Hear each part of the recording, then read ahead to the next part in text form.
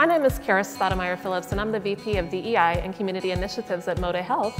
And today I'm here with Kim Scott of Trillium Family Services. Hi, Kim. Hello, Karis. How are you today? I'm doing great. Thank you so much for being here. Can you tell us a little bit about Trillium Services? Sure. Trillium Family Services is Oregon's largest provider of mental health services for children and families. And we offer inpatient mental health services, and we're also in over 150 schools in Oregon, meeting children and families where they are in their communities. Can you tell us a little bit more about how important the services that you provide are right now? I think all of us have experienced some form of trauma during the pandemic, and some people, that's a trauma on top of other traumas. And people really need support and services and just need to feel like there are answers available.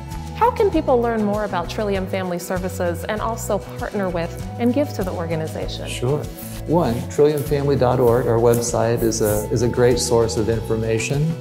You can also connect with professionals in the school district, your pediatrician, in terms of information about Trillium. And in terms of being able to connect with us, there's ways to volunteer, there's ways to invest. You know, I mentioned that this is a hard time for kids and families right now. So investing in the health and wellness of our community, Trillium is one good vehicle to do that.